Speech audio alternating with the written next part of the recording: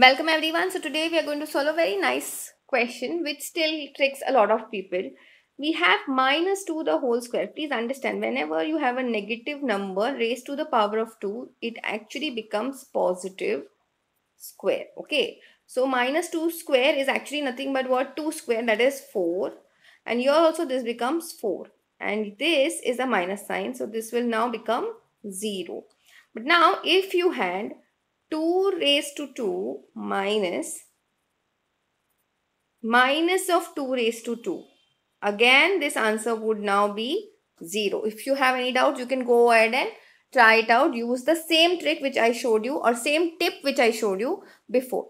Now for your DIY, please tell me what will be the answer of minus 3 square plus minus 3 square.